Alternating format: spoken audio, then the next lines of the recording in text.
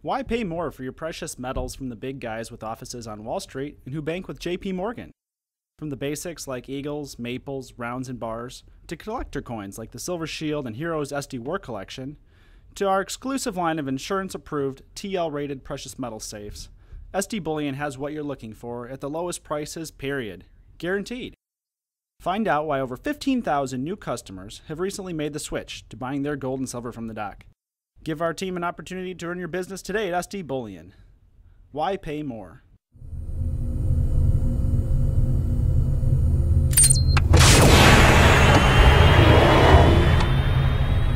Doc and Eric Dubin with the SD Weekly Metals and Markets Wrap. Joining us today is our good friend Craig Hemke, the chartered himself from TF Metals Report. It's great to have you back, Craig. Hey, what's up, Doc? Never gets old, as I say every time. But we've had finally a nice sustained uptrend week here in gold and silver. Silver is trading back above 16. Gold is up, about $80 off the recent lows. Broken 1190 a couple of times here in the last 24 hours. Consolidating a little bit here this afternoon around the mid 1180s. But perhaps more importantly, both gold and silver currently are for the second straight day above their 200-day moving averages. So let's get your take here to start, Craig, on what we're looking at here in gold and silver. We have had a bit of a sustained rally. Are we due for a bit of a pullback, or might we see a bit of a move higher here as we've pierced the 200-day? Well, it's first and foremost, it's very encouraging. And as you look backward now on the price charts, as we go back through last summer, that final washout, and hopefully it was the final washout, is starting to look like it was the final washout. You know, we had that gold is nothing but a pet rock story that magically showed up in the Wall Street Journal on Friday, July 17th. And then on Sunday night, the 19th, gold gets smashed for $50 and a whole bunch of stops get run. But we never got any lower than 1080, and we bounced around there for a good part of several weeks and then have now since moved higher and moved back above where we were before the pet rock story came out. So you almost got kind of a false breakdown. Same thing in silver. In fact, if you look at the silver chart, we broke down through 1550, and now it looks like a pretty clear reverse head and shoulder bottom on kind of a false breakdown. So there are a number of reasons to feel optimistic, I think, long-term, that maybe finally after 3 years we're putting this behind us. I mean, the long-term downtrend in the yen has been broken a couple of weeks back too. So fundamentally, long-term, all that kind of stuff, lots of reasons to be at least feeling a little bit better about things. But as we know, if you follow the paper markets, man, it's never straight up. It's always 3 steps forward and 2 steps back, you know, that kind of thing. As the bullion banks, you know, those benevolent, altruistic, that's the right way I should put it. Those bullion banks that make a market, you know, they just issue all this paper to eventually absorb all of this demand coming in from the specs that are chasing the momentum and really some fundamental reason, you know, this rationale understanding that the Fed's never going to raise rates. And so gold and silver have gone up, but by issuing all that paper, eventually the momentum will kind of dry up and we will take a few steps back.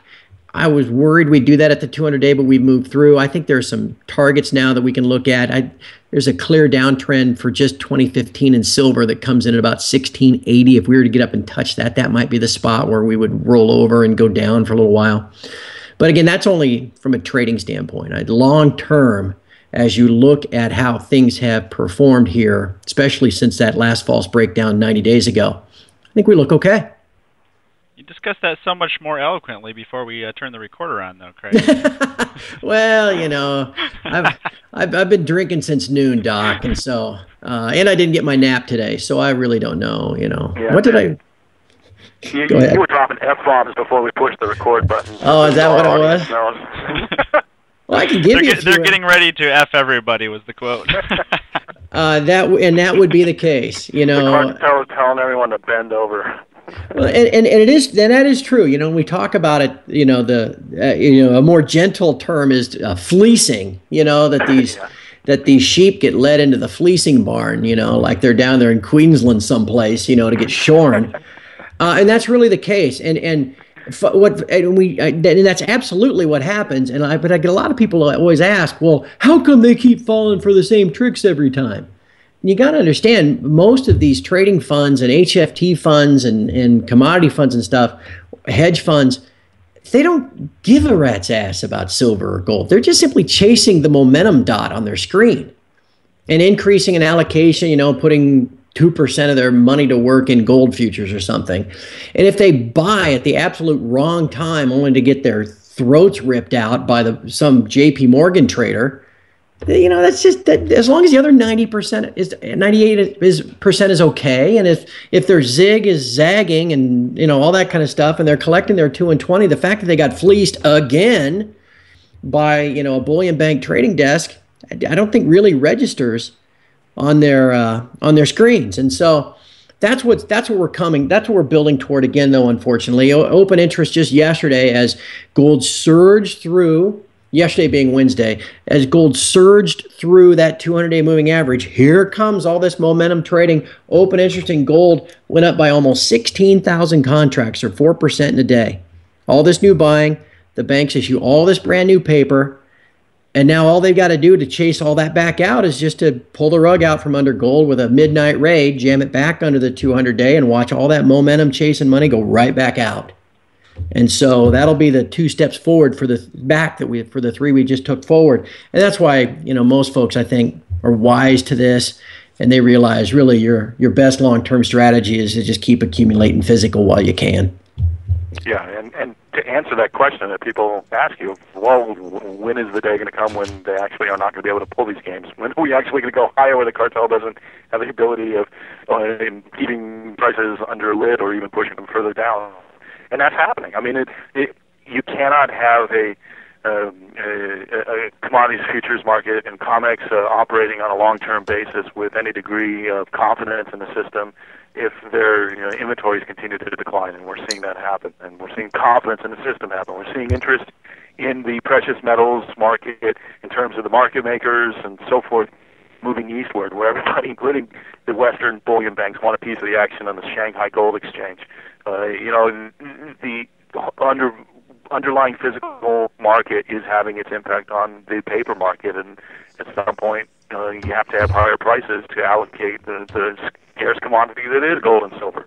No doubt. We're having shortages this year. I mean, silver is going to be in a supply deficit vis-a-vis mine supply and demand. So the market, after 4 long, painful years, the best remedy for a bear market is, in fact, the bear market gets depressed pricing, changing the market dynamics.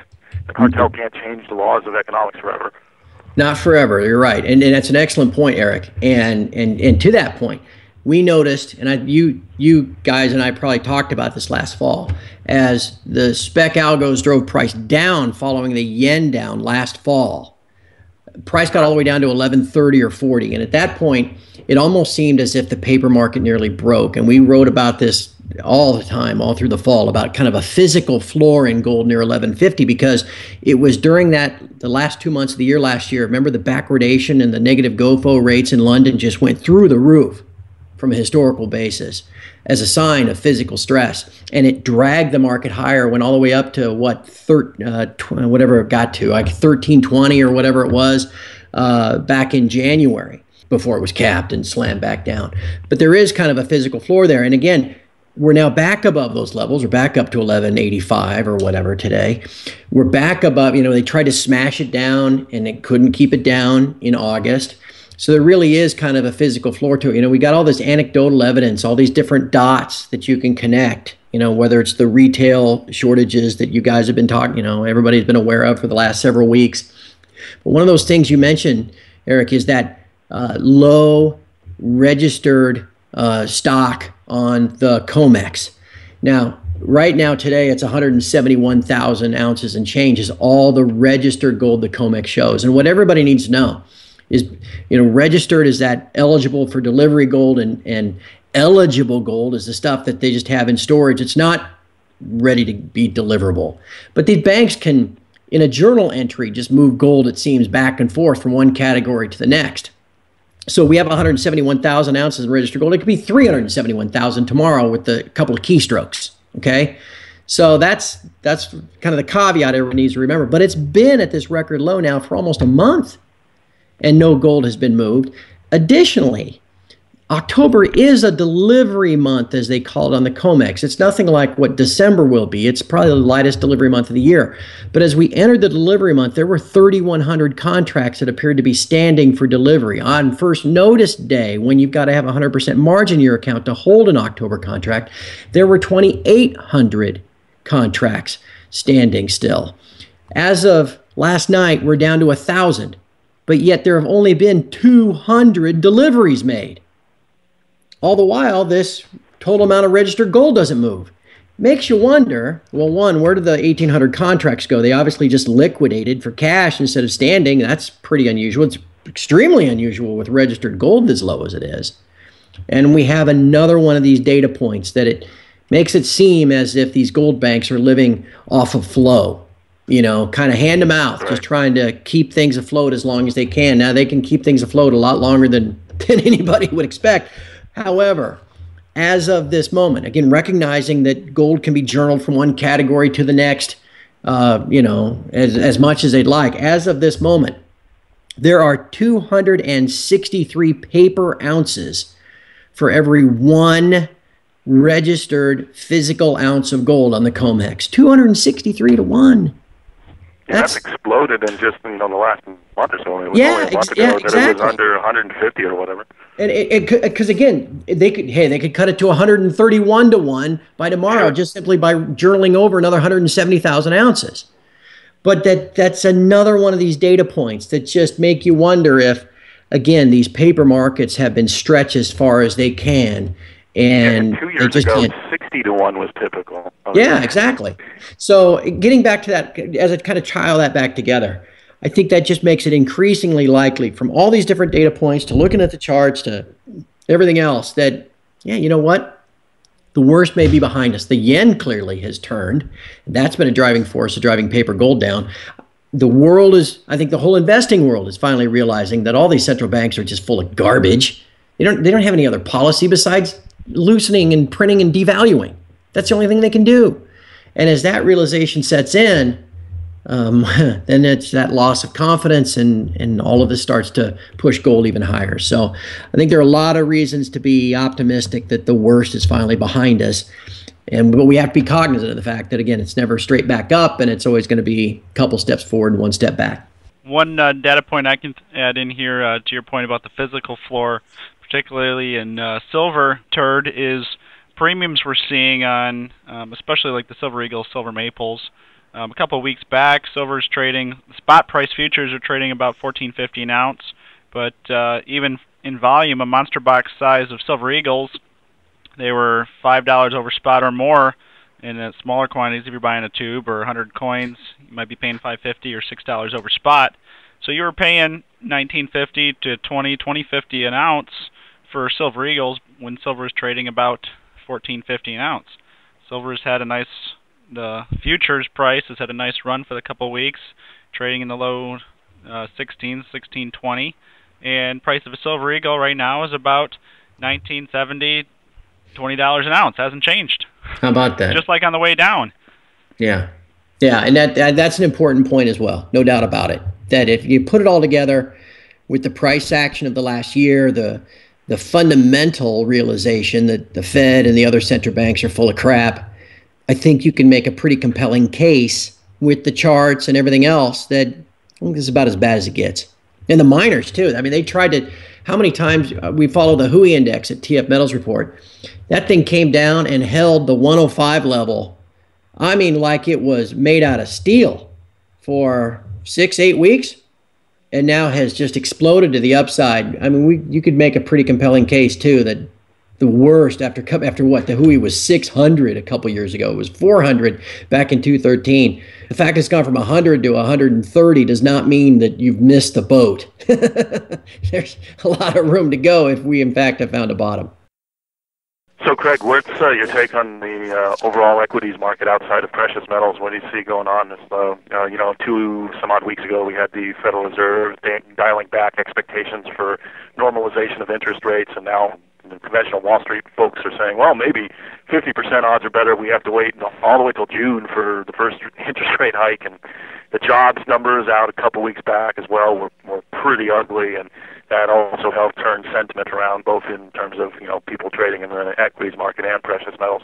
Now that we've got these paper traders coming back into the gold space as well too, and it looks like unconventional thinkers like Druckenmiller and other big money people in the street are beginning to put positions into precious metals, in part because they're looking around at all the other assets, stock markets, bonds at high valuations, and on and on. What's your take on the big picture and how that relates to the economy and precious metals in the long run? Well, it's important to follow the big picture, because I recognize that though my site's focused on gold and silver, I mean, almost everybody's got an equity investment someplace. I mean, it'd be nice to be completely out of the system like Jim Sinclair talks about, but probably 99% of the people that visit my site, and yours too, Doc, and yours too, Eric, probably have a 401k or an IRA or something with some equity investments in it. And if you've made money back, if you saw your 401k get shaved in half in 2008, but now you've seen it come back to where it's even higher than it was, the last thing you can afford since you're 7 years older is to now, get your trachea ripped out again, and by a big sharp drop in the stock market.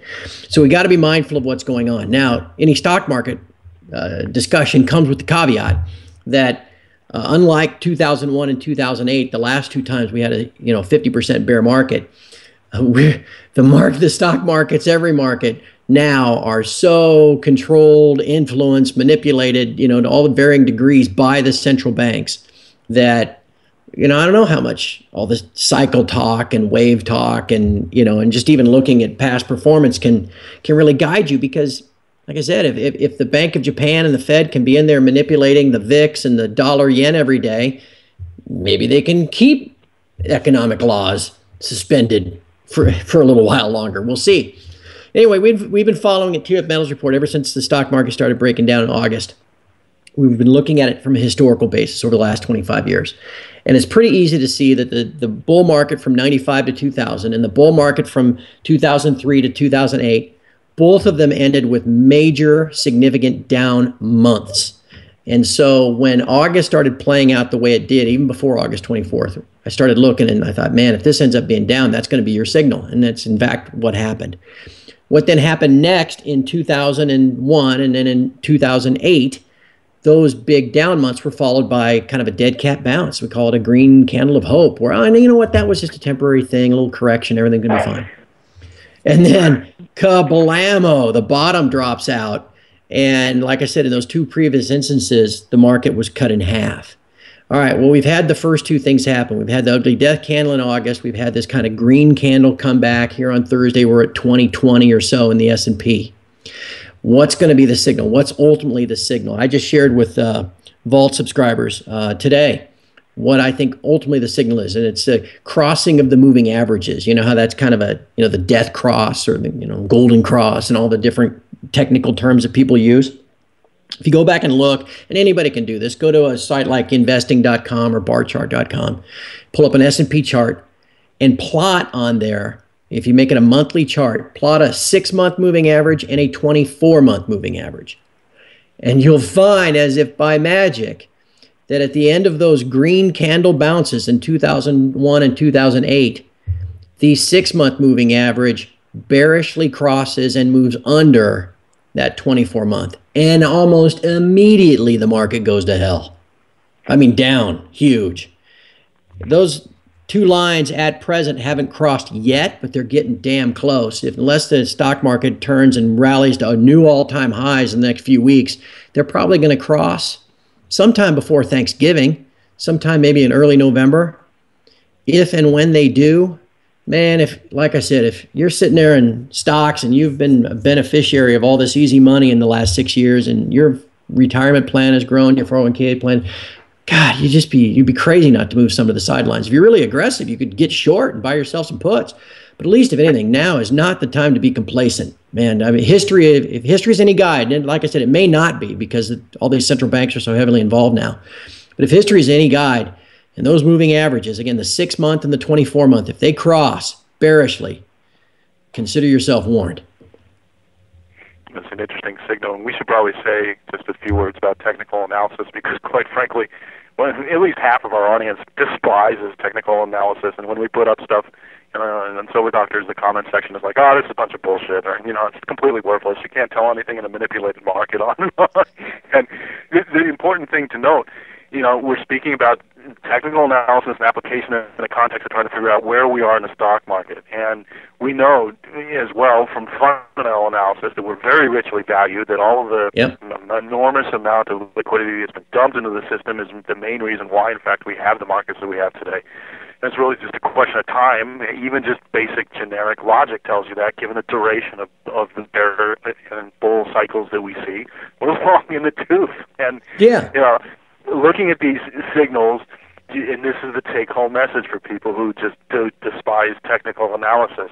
When you look at signals like this, you've got to understand that there's a very large amount of money under management around the world that's controlled by people who use technical analysis exclusively, as well as people with a very large pile of it by their own standards who use it as a significant guidepost that shapes their decision-making processes. So these things are important, and they're helpful to look out in the future and try to wrap one's brain around parameters, the probabilities by which market directions can move one way or another. And that's even somebody who puts very little stock in, or no pun intended, on the value of technical analysis, it's very helpful in that sense.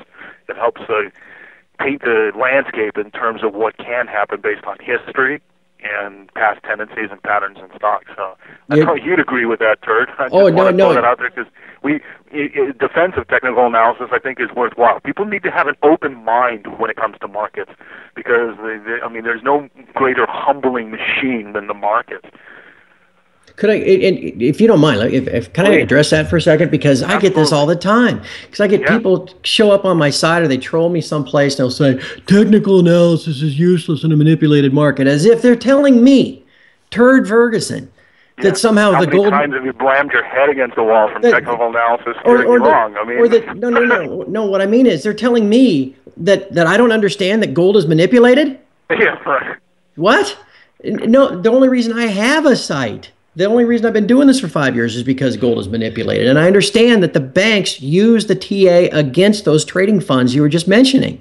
That they can throw up roadblocks, or they can, go back to the February employment day, February the 6th or whatever it was. Gold rode the 200-day moving average for a week as if they were just waiting to pull the plug on it as soon as the NFP hit that Friday morning at 8:30. That's exactly what they did. And this is now the first time we've been over it since. So people, yes, absolutely, the markets are manipulated. However, you got to understand, like you said, there are a lot of market participants that still follow these signals. Now, to that end, as it relates to the stock market, this is exactly the caveat I was just talking about. Because you can have all these charts, you can look back at it historically, and your green candles of hope and your death candles and your moving averages and all this kind of stuff. And if the Bank of Japan is going to print infinite levels of yen and use those yen to pump up their stock markets, to buy dollars and sell yen and drive the dollar yen to new highs, the stock market's going to follow it because we've gone over that over and over about how closely correlated the stock market futures are to the dollar yen.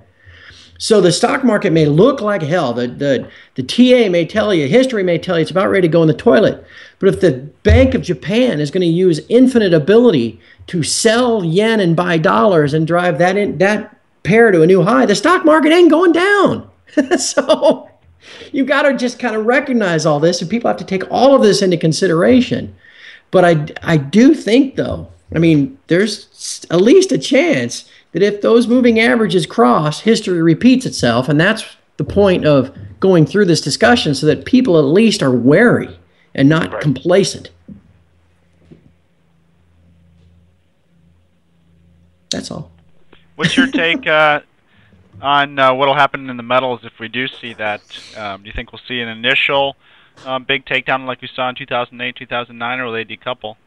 At this point, Doc, I'm going to kind of hang my hat on these correlations, these HFT correlations, because I've been talking about on my site since last fall. I think maybe September of last year, we started talking about this, how by the Bank of Japan weakening the yen and all of these HFT algos correlating yen weakness with selling gold. And all anybody's got to do is, again, go to any of these charting sites and plot a chart of the dollar yen, but inverted. So it's the yen dollar. So that as the yen's going down, the yen dollar is going down. And then plot gold over it, and they move one for one. If you want to know why gold has moved counterintuitively for the last 3 years, you know, and QE started in 2012, and everybody thought, okay, here we go. And then all of a sudden, the debt and the deficit goes up, and the money supply goes up, but gold goes down. It's because gold was following the yen. Okay, so why would I be optimistic about paper going forward? Because that downtrend in the yen broke, and broke rather decisively about 8 weeks ago. And so if we're going to get into a time when commodities in general start doing better, because the dollar's getting weaker versus the yen, and that's going to drag gold up and silver up, and kind of start generating its own positive momentum, then that's going to come at a time where the yen is rallying versus the dollar. And again, now the Bank of Japan doesn't like that. They've worked awful hard. They've gone through a whole bunch of toner cartridges over the last 3 years, printing as many yen as they can get their hands on. Makes them mad. You saw dollar yen reverse today rather dramatically and drove the stock market higher.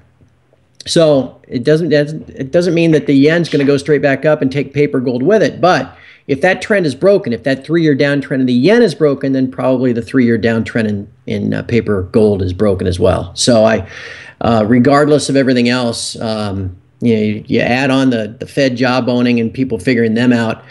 I think all in total, I think things look pretty good for the metals. But again, not in just a straight line up unless, the whole system breaks.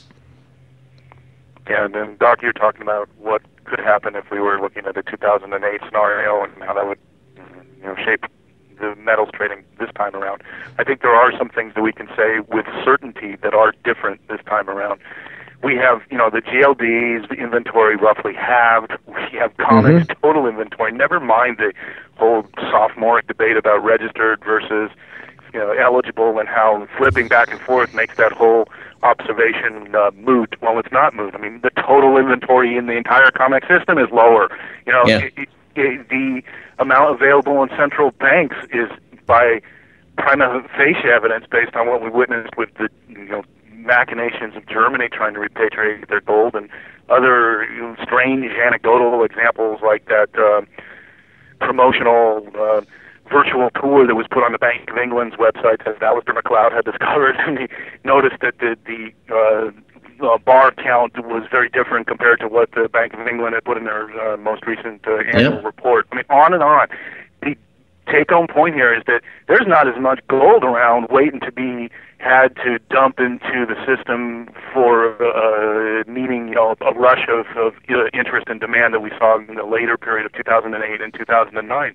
It took a while for the precious metals markets to recover, and then you start moving a lot higher in the last crash. And this time around, I mean, I think it's also a foregone conclusion that we could say with probably 100% certainty that it's going to take a lot less time for gold and silver to bounce back and start moving higher. We have kind of a systemic crash coming out of the stock market or the bond market. Yeah, no doubt about it. And I would throw on too, Eric, on that argument, just a fundamental awareness. I don't think anybody in 2008 was thinking, God, the dollar's going to hell and I got to have some protection and sound money and all that kind of stuff. There's still not a lot of people that understand the stuff that we talk about, but there's a lot more than there used to be. So I put that on the awareness too of manipulation. I mean, yeah, that's true too.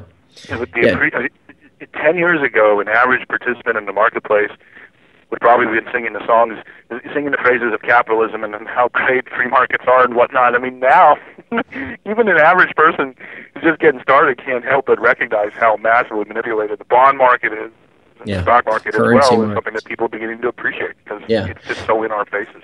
Yeah, no doubt about it. And on top of all that, though, and all the stuff we've talked about, and the charts and everything else, everything looks fine in the physical floors, but just as 2 weeks ago, there was a lot of concern about companies like Glencore, and and their massive exposure, and how Glencore could be the next Enron / Lehman, / WorldCom, kind of scheme like that.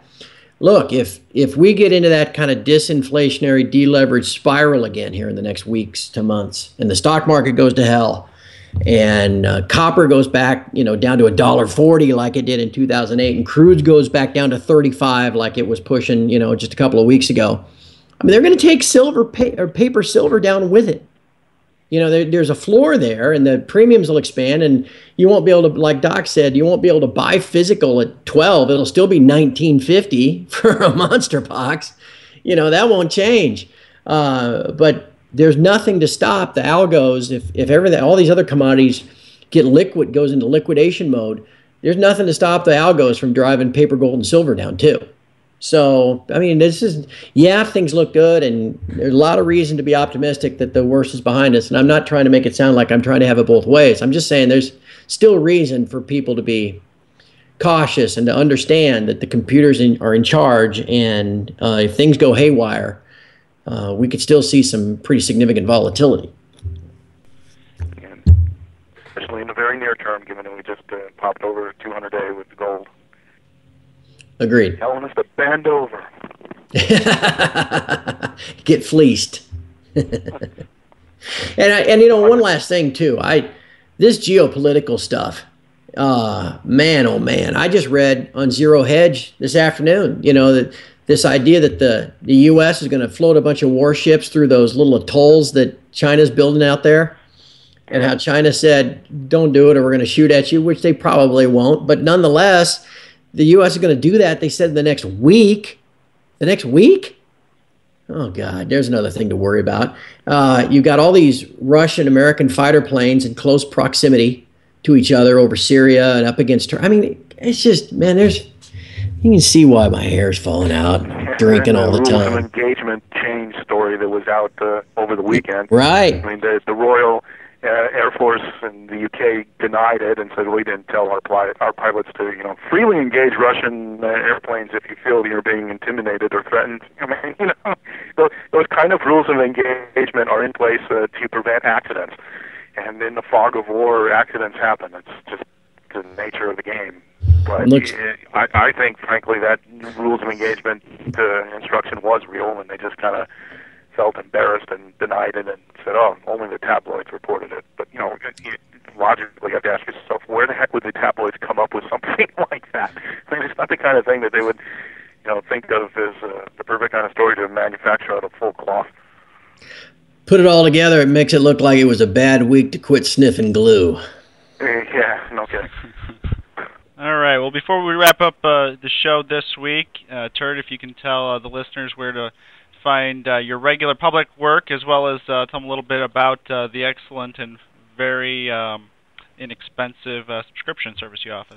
Well, I appreciate that, Doc. And Doc, I appreciate you taking some of that excellent public work and reprinting it at Silver Doctors. I very much appreciate that. The site, a large part, is free for people to interact and use the forums and talk about anything they want. But there's also, it's $10 a month, 50 cents a day to talk about the analysis of the stock market. We do a podcast every day. We do different posts each day, trying to stay on top of all this stuff. And that's kind of what my job is, just like you guys, is to try to stay on top of it and keep people informed. And so I encourage everybody to check it out at tfmetalsreport.com. All right. Craig Hemke of tfmetalsreport.com. It's always great to have you back, Turd. Doc, it's always great fun. And thank you, and thank Eric, and hopefully we can do this again soon. All right. For the Doc and Eric Dubin, thanks for tuning into this week's SD Weekly Metals and Markets.